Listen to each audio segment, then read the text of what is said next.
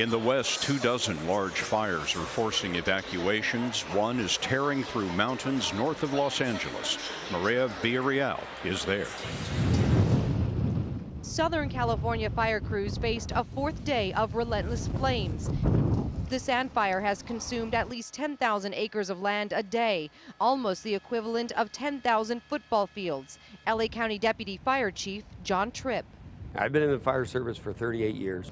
We've never had this kind of experience in June and July, and that's a testimony to what we're going through with the drought. More than 3,000 firefighters are battling this blaze in 105-degree heat on the ground and in the air.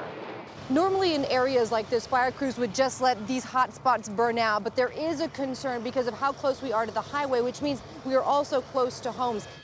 10,000 homes are under a mandatory evacuation.